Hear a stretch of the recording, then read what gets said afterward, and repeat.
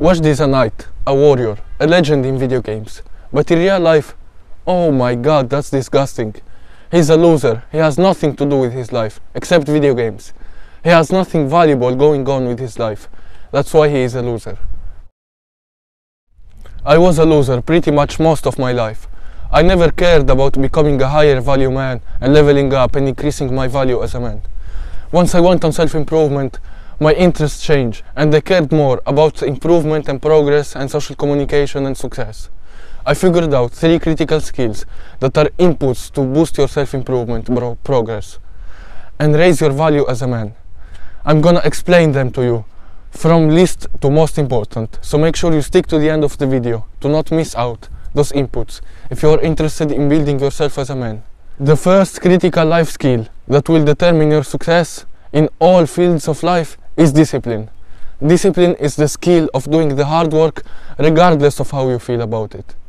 I see many young men skipping the gym because they don't feel like working out, procrastinating on a new project because it feels tiring and time consuming.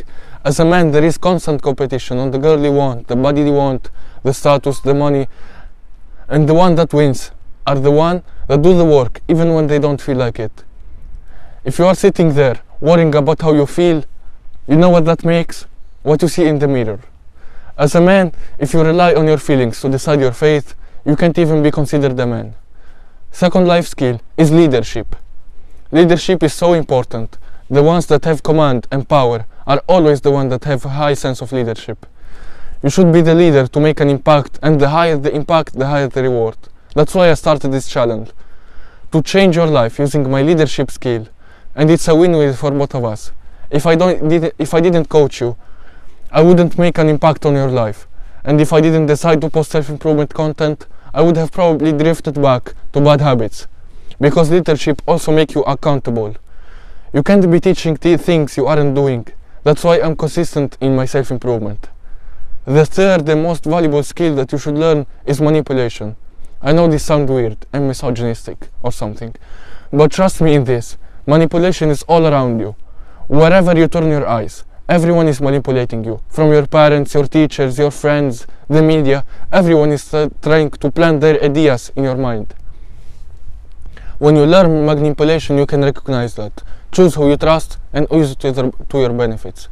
Influencers, businessmen, especially salespeople, they use manipulation to their advantage, to make you by their side. Manipulation is so useful if you want to have better human interactions, better relationships. Be good at affirming your own ideas, being an influencer, selling stuff, especially selling. It has a really deep manipulation psychology behind it. And that's it, guys. If you find this video helpful, consider subscribing for more value. And watch this video right now. Stay strong, bro.